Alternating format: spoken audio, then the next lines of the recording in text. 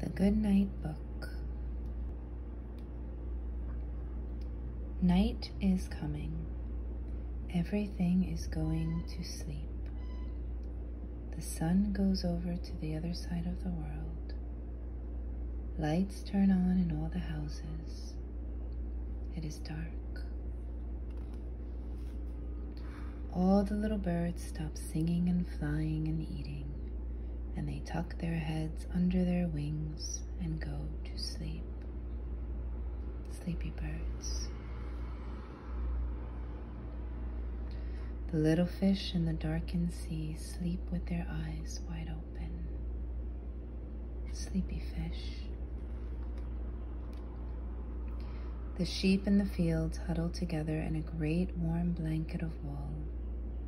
The lambs stop leaping and the rams stop ramming, and the sheep stop bowing, and they all go to sleep. Sleepy sheep. The wild monkeys and the wild lions and the wild mice all close their eyes in the forest. Sleepy wild things. The little sailboats furl their sails and are tied up in their docks for the night. Quiet sailboats.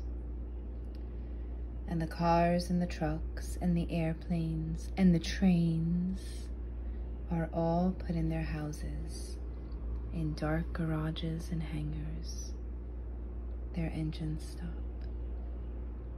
Quiet engines. And the little kangaroos jump in their mother's warm pouches and close their eyes.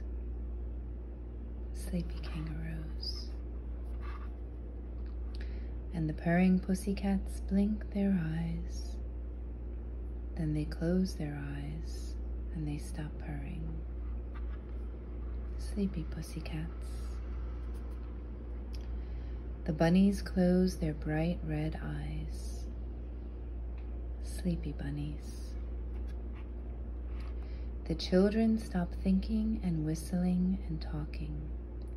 They say their prayers, get under their covers, and go to sleep. Sleepy children.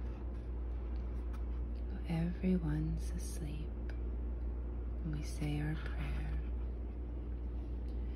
Dear Father, hear and bless thy beasts and singing birds, and guard with tenderness small things that have no words. Good night, Henny. Mommy loves you.